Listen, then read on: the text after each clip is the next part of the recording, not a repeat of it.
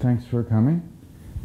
I think I'm going to read from this book, Gone with the Mind. Gone with the Mind is about, I really, that's a questionable word, I think, about, with my books.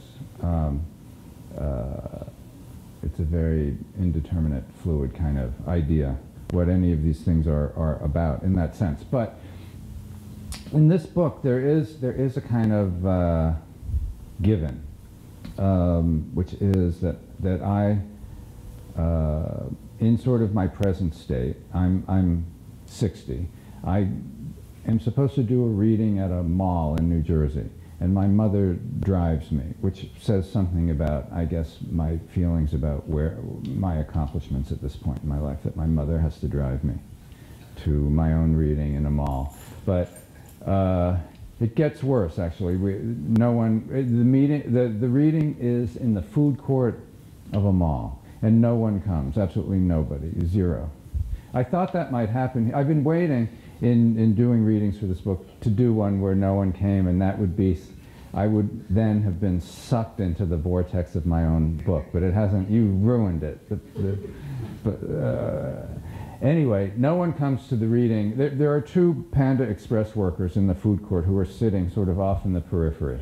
And I kind of pretend that they're there for the reading and try to include them. Like, I'll say something and say, right, or, you know, and they'll say, we're not at the fucking reading, we're on break. You know, they get really incensed when I try to include them.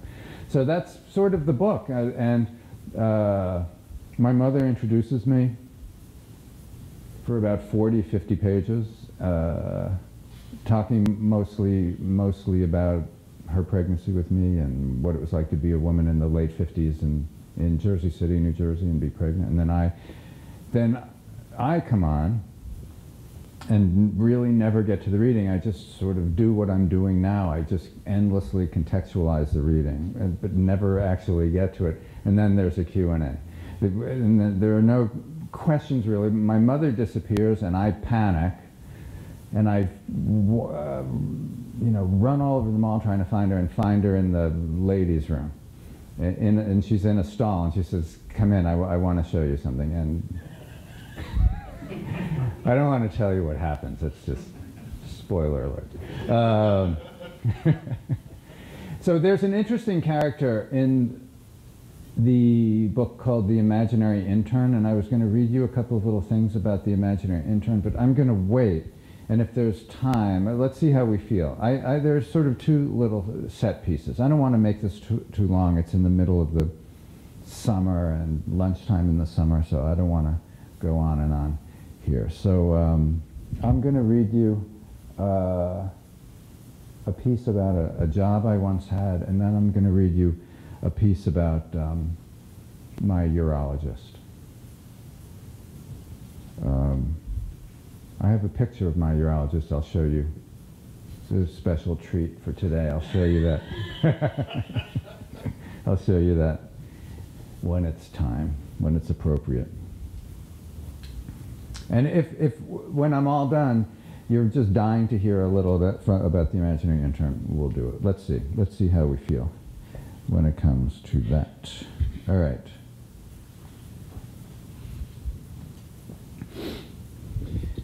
In the 80s, I had a job as a waiter at a place in Jersey City called the Summit House.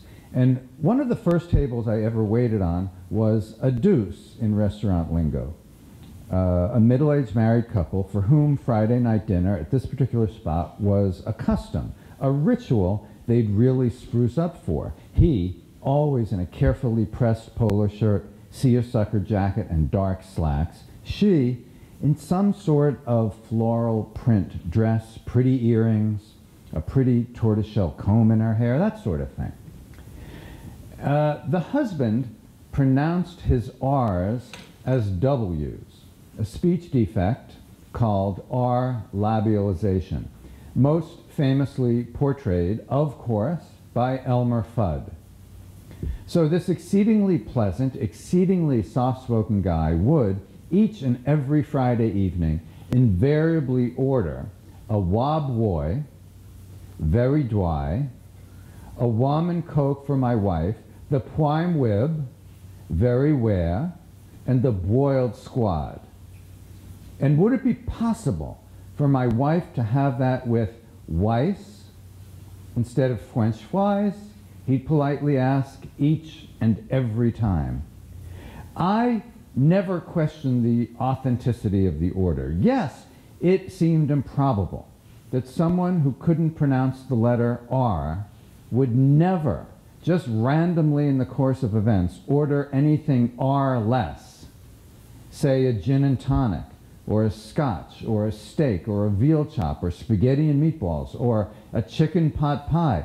But I just figured he knew what he liked, knew what his wife liked, and that was that. He seemed like a perfectly decent sort of guy, and I had absolutely no reason to doubt his sincerity. And there'd always be dessert, the inevitable bread pudding and red velvet cake, and at least 2 brandies, all of which added up to a hefty check for 2 people with a potentially substantial tip. So you want to be as accommodating as possible. One Friday night, this must have been after waiting on them for 2 or 3 weeks in a row, the husband asked me some variation on the question, assuming you don't want to be a professional waiter all your life, what do you really want to do? And I said that I wanted to be a writer someday. And he said that he and his wife loved to read. And I asked, who are your favorite writers? And he thought for a moment and he said, I love Joseph Conrad, Raymond Chandler, and especially Graham Greene. Now at this point, I remember I did look around, feeling momentarily that I might be being punked in some way, in some sort of candid camera stunt or something, that someone had put him up to this.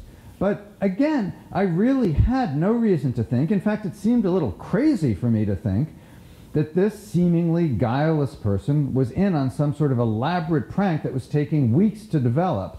And who'd want to do this to me anyway? I barely knew any of the other waiters or staff at this place. But still, no R-less writers? No Melville, no Poe, no Hemingway, just Conrad and Greene. I mean, come on, what are the odds here? And I was just about to head back to the kitchen to pick up one of my other table's orders when the guy said, I also love music. I took a deep breath.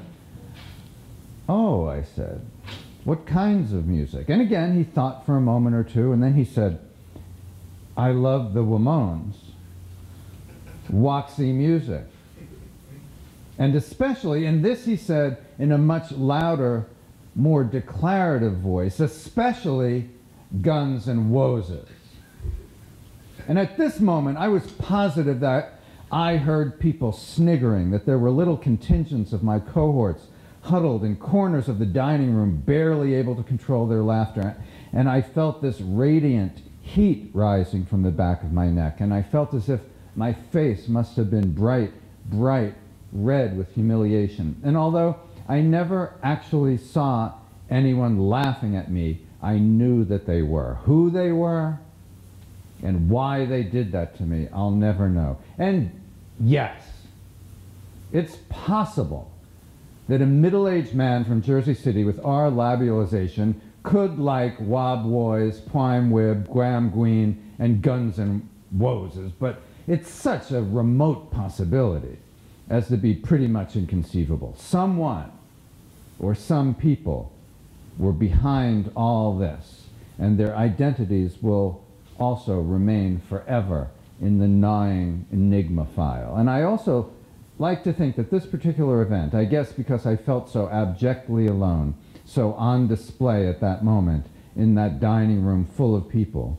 in that particular food court, that this event not only instilled in me a wariness and a hypervigilance and suspiciousness and maybe even paranoia that have never abated, but also a weird masochistic love of precisely this sort of public humiliation. And I'm not saying that's necessarily a good thing or a bad thing.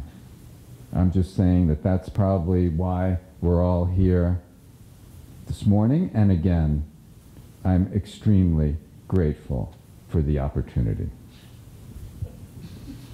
Thank you very much. Now,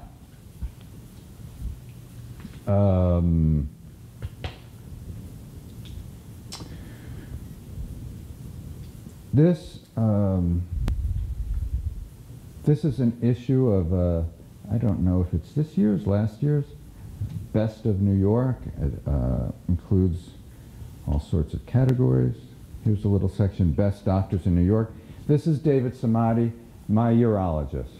I just show this to you so you can now visualize the person I'm going to be talking about.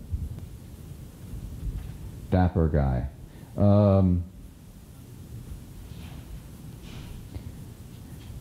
And when I started seeing David, Dr. Samadi, and I guess he Googled me, found out I was a writer and became interested in the notion of perhaps the two of us collaborating on his autobiography.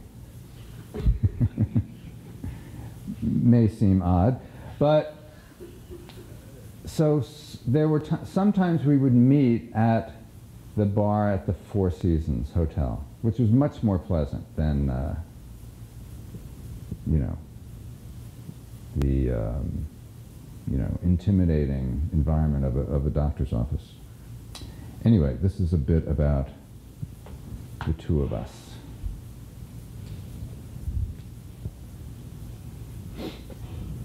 Once, Samadi and I were having a drink at the bar at the Four Seasons Hotel up on 57th Street near his old office, and he was saying to me, you know, once they're diagnosed with cancer, they forget about the blueberries and come to me, referring, I think, to men who, when contemplating cancer in the abstract, are willing to consider all sorts of alternative treatment modalities, but when actually diagnosed with the actual disease in their actual bodies, want the fucking cavalry called in.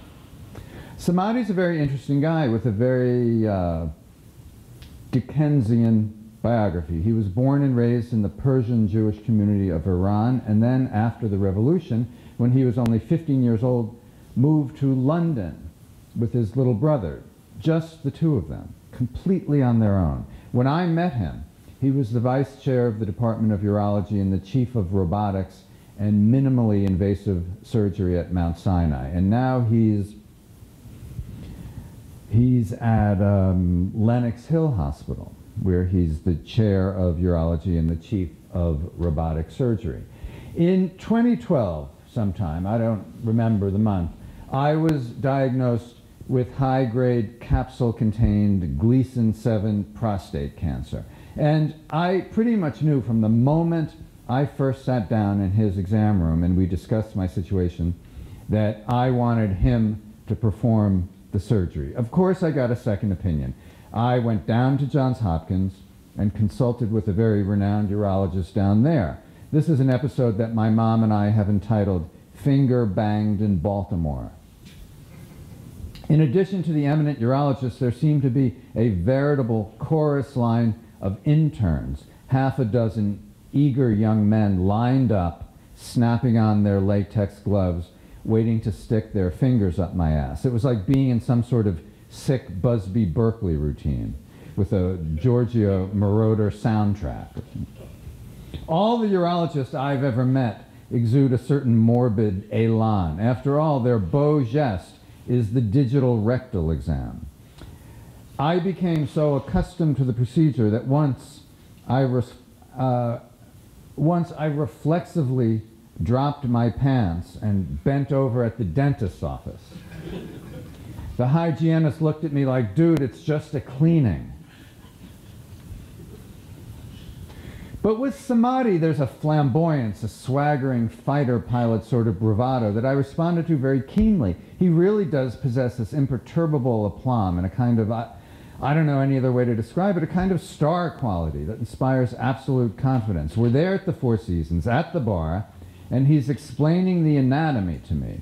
how the prostate is embedded within various crucial nerves that control urinary continence and erectile function. And he's joking with me that God put the prostate in such a difficult place in order to make it even harder for samadhi, to challenge his virtuosity. But he said that he, samadhi, was like Tom Cruise in that scene in Mission Impossible where, you know, the guy's dangling in midair by the two wires and without triggering any of the laser sensors hacks into the CIA computer. In other words, samadhi stealthily enters the body, deftly, delicately removes the prostate and gets out without so much as even grazing a single nerve, leaving you in full possession of your manhood and your dignity. And I was so inspired by what he was saying, by his zeal, his steely self-possession, his sang-froid, that, and I'm not being facetious here, I suggested we just go into the men's room and that he remove my prostate right then and there. That's how charismatic he is. That's the complete, absolute, let's do this allegiance he instills in his patients. Granted, I had several cocktails in me. I remember thinking to myself at Mount Sinai, just as they administered the anesthesia, if you end up incontinent and impotent, don't be a baby, deal with it.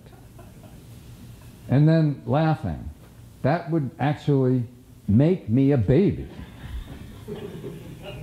I mean, those are pretty much the two key characteristics of a baby.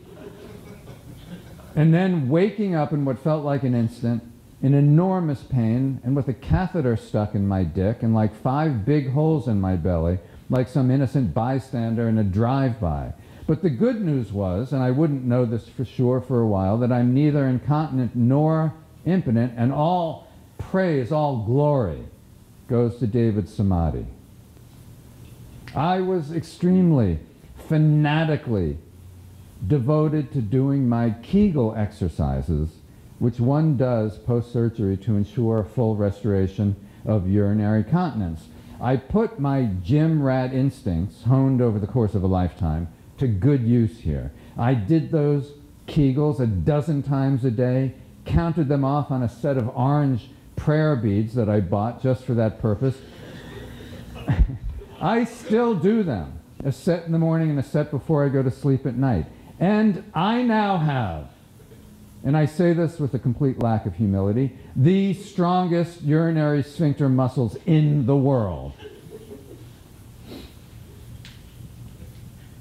I think they will long outlive the rest of my body. In fact, you know how people say that cockroaches will survive the nuclear Armageddon? I think cockroaches and my urinary sphincter will survive the nuclear Armageddon. And I think that at some point, the cockroaches will ask my urinary sphincter to be their leader. I guess this is my own version of Manson's helter-skelter scenario. Because of what he did for me, I've got David Samadhi's back for life. I consider him my homeboy, and I consider his robot my homeboy too. When old Yurok Indians get sick, eels, along with acorn soup and seaweed, are the food they crave. When I returned home from the hospital, I wanted Peeps and peanut M&Ms, cocktail weenies and marzipan, but I was only allowed clear liquids at first, and then soft food, pabulum.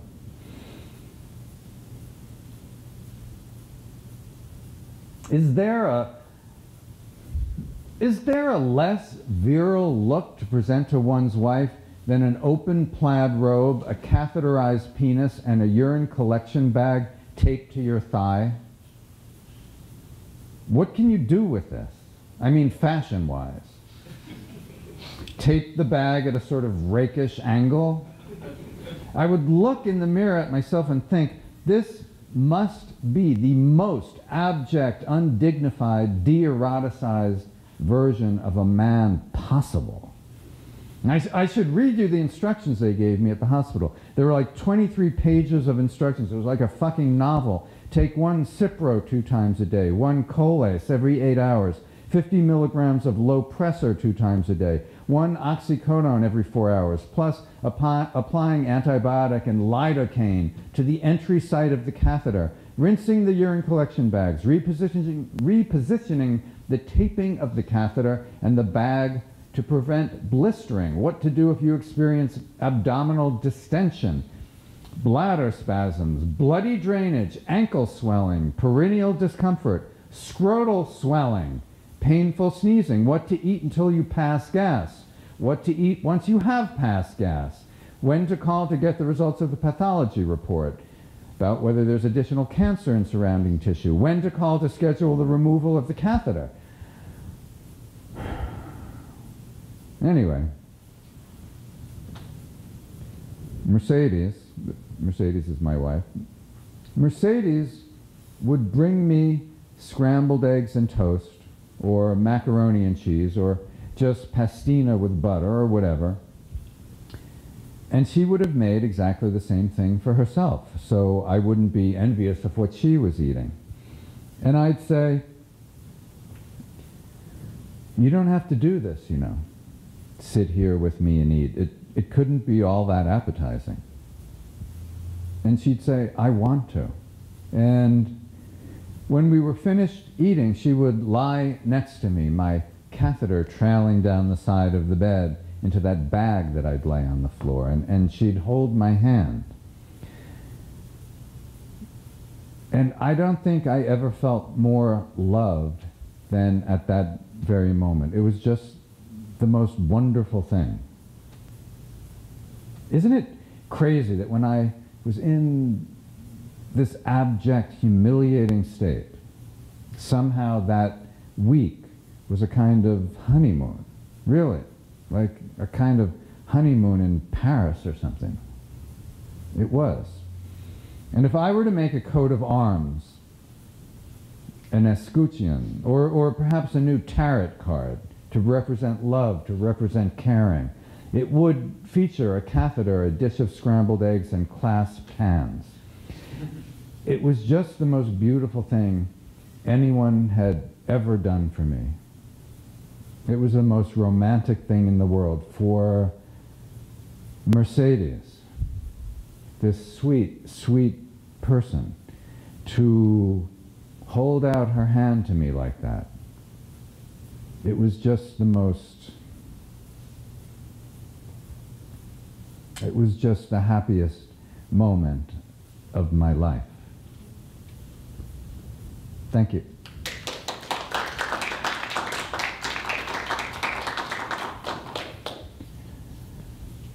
So, what would you like? I could read you about the imaginary intern, or you could ask me some questions. I don't know if you do have questions about this. I think I probably covered it comprehensively. But if you do, no, I'm joking. You may have. What would you like? What time is it? How are we doing? 30. Oh, okay. I'll do these really quickly, just to give you. This is a very interesting kind of phenomenon, the imaginary intern. I actually, there was a bathroom in my house. I live in Hoboken, across the river, and when I would sit on the toilet and look down on the floor, there was a tile, and it was cracked, and it was cracked in such a way that it looked like a face to me. And the face became more and more real to me as years went by, and became someone I called the imaginary intern, and who would just help me with things. I know, I mean, this may sound crazy to you, but there was something quite real about the imaginary intern, and I don't know, it may be symptomatic of maybe not growing up with a real brother, or maybe I need more friends, or I'm just this very isolated sort of person, you know, a very insular person. But I really cherished this relationship, and the imaginary intern helped me a great deal writing this book. And then in the middle of writing the book, the imaginary intern vanished, and it was very sad for me, and a sort of tragic thing, and I talk about that. in the book a little bit.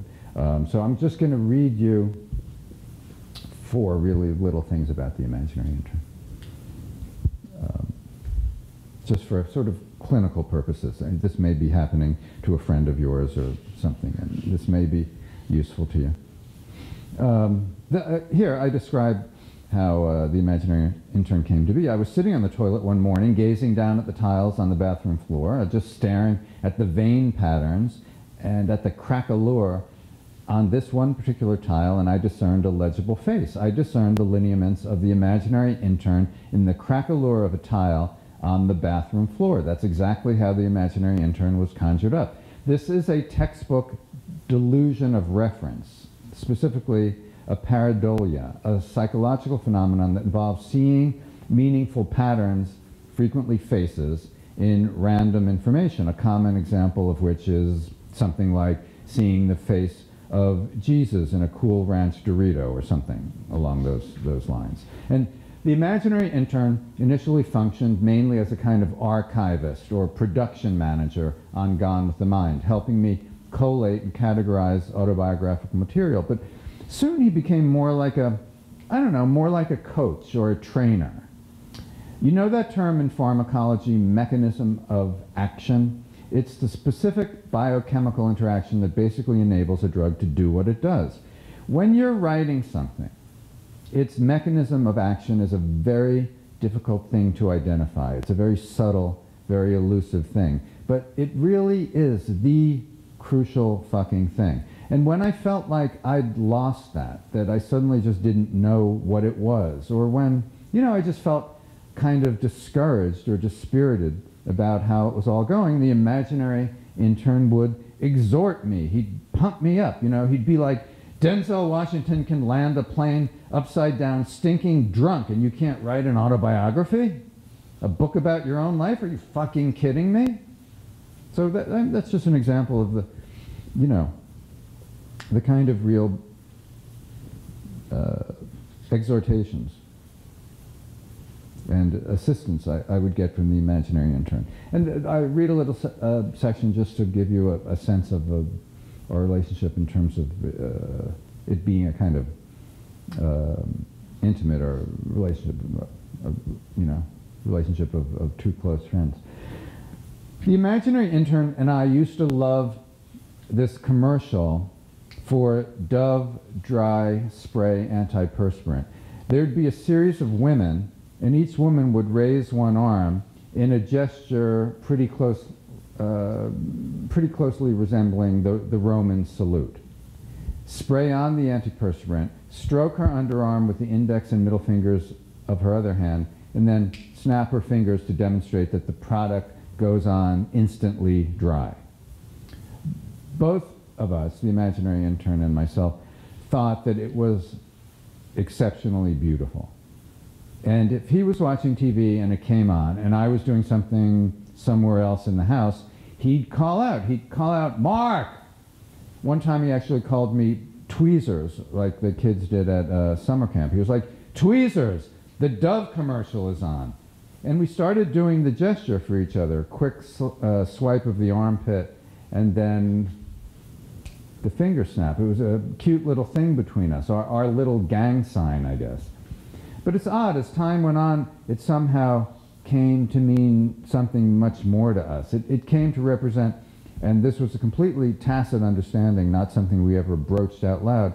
The gesture came to represent, to symbolize equanimity in the face of death.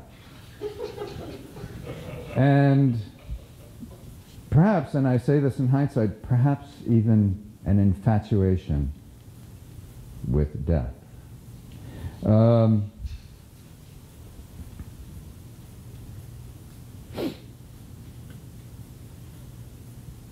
The reading that I do in the book at the food court is part of something called, apparently they have a reading series in the food court of this mall, and it's called Nonfiction at the Food Court or something like that.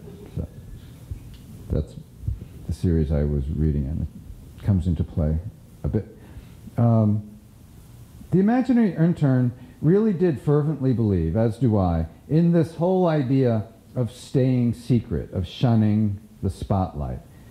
And a friend of mine once suggested that someone make a documentary about the imaginary intern, set up cameras all over the house, like in that movie Paranormal Activity. And I told the imaginary intern about it, and he freaked. He hated the idea. And I immediately regretted having told him about it. It was a huge mistake. And sometimes I think that that's actually why he left. He just wanted to be completely off the radar, left alone, completely inconspicuous, completely off camera. I don't know if he'd been abused in his life or what, but he just wanted to be able to relax and act as loony and as dorky as he wanted to without having to worry about what anyone else thought. And I think the idea of a documentary just really shook him up. It really spooked him. And I think I mentioned before that I've tried to reconjure his face from the configuration of cracks in the tile floor of other bathrooms. In fact, I was sitting on the toilet in the men's room in the Nordstrom in this mall, actually, and I thought I discerned his face in some craquelure on the floor. And I remember I was concentrating so hard on it, trying so hard to force a jumble of disparate features into a recognizable physiognomy that I was actually straining, pressing in that way that can cause hemorrhoids. So I had to stop. I've had that sudden frisson, that jolt of, it's him, many times. And I'll squint, and I'll look from different angles, and it's inevitably a false alarm. It's not him. And it's a big, big letdown. It really is. It's a shitty feeling. But that's what nonfiction is, people. Shitty feelings and encounters with death. And that's why we're here this morning. Thank you. Now, I want to read you one last little thing, and then we'll see. I don't know if you guys have ever run into people who do this cute sort of thing when you're talking to them, where if you say XYZ, they'll say you're XYZ. I knew this girl who used to do it all the time. Like, I'd say something like, there's a hegemonic imperative in cross-training sneakers. And she'd say, you're a hegemonic imperative in cross-training sneakers. Or we'd be out at a restaurant, and I'd say, that pasta looks like a bowl of infant foreskins. And she'd say, you're a bowl of infant foreskins.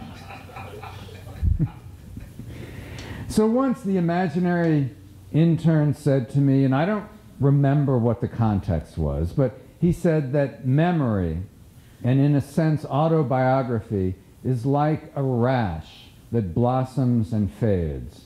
And I said to him, you're like a rash that blossoms and fades.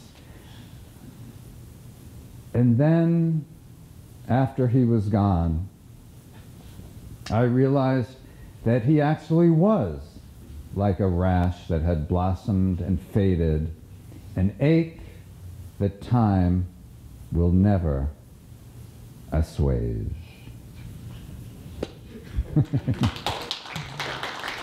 Thank you. You're the greatest audience I've ever had. As I expected you to be. I don't know what more to say. Do you have any questions about anything at all? Sure. Why did you decide to write an autobiography? Oh, I think you have to come up to the microphone. Take your time. I missed the stop. There you go. Hello. Why did you decide to write an autobiography at this point?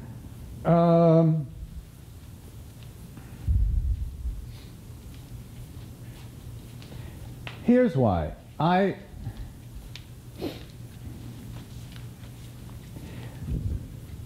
when I'm writing a book, I look at my work in a way that may be different from the majority of writers.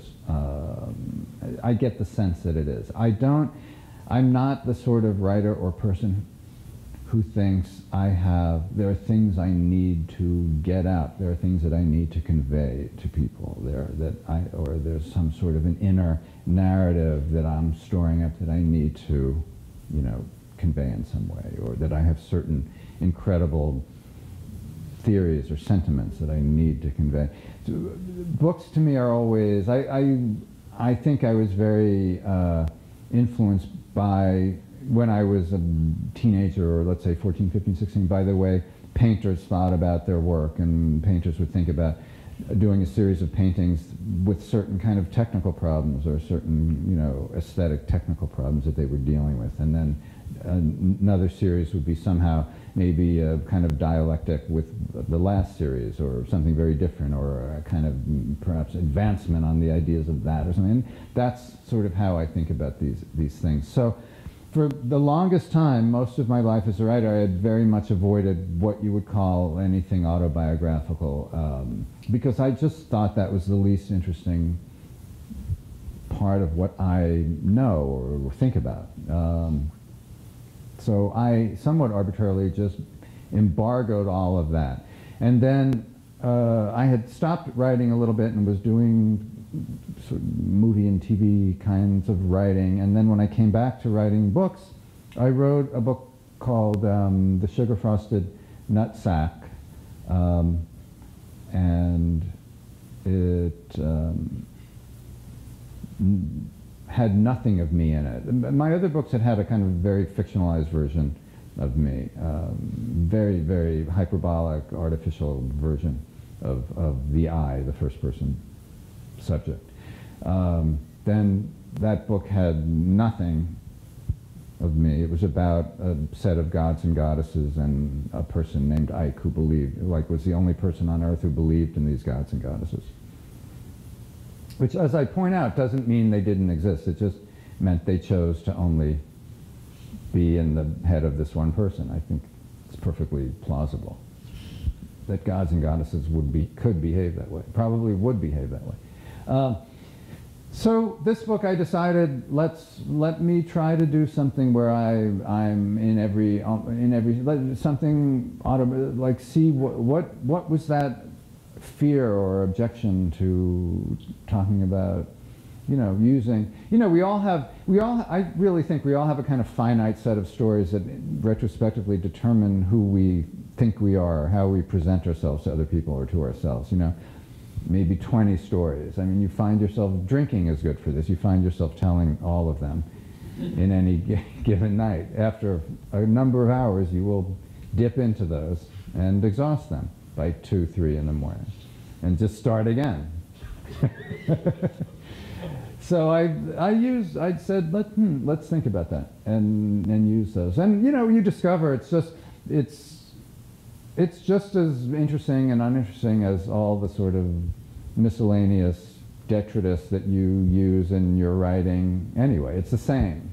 The sort of membrane that separates what you think of as yourself and the outside world is very porous, and it's the same stuff floating in and out. And so why I spent my whole life avoiding it, I don't know now, but now that's out of my system, so.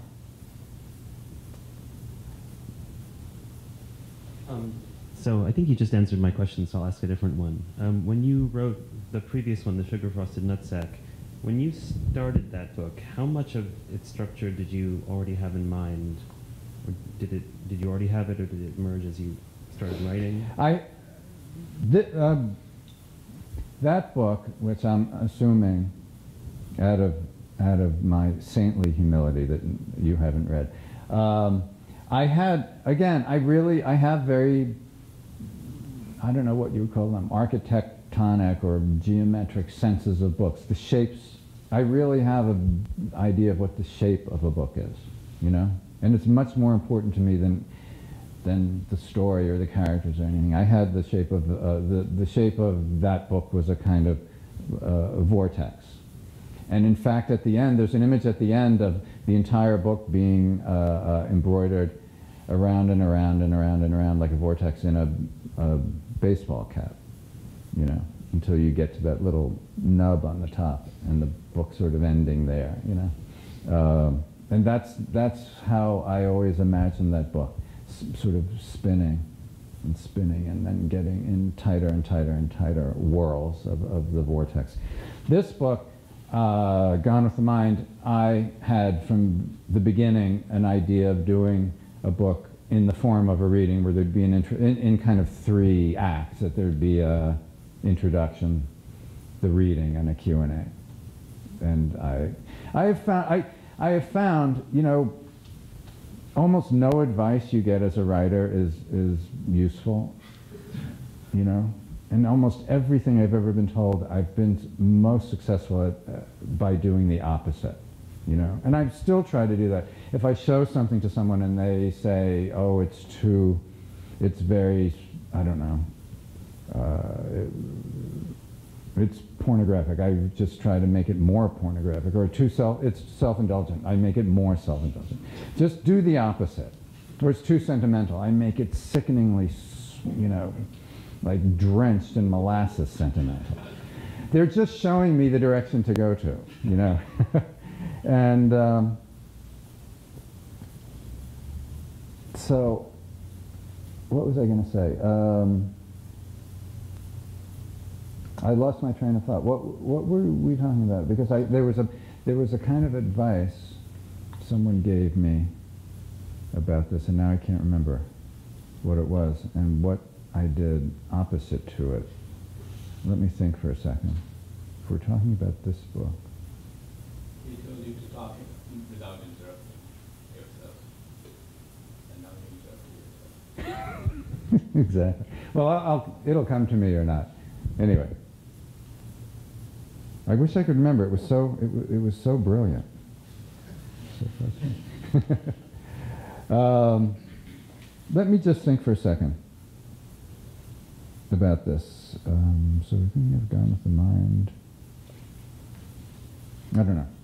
Lost it. Okay. I'm a reliable lecturer here. Like half demented. Can't even think of what the beginning of his own sentence was. Anyway, thank you so much for coming today in the midst of such an infernal day out there. It was great to meet you in this forum.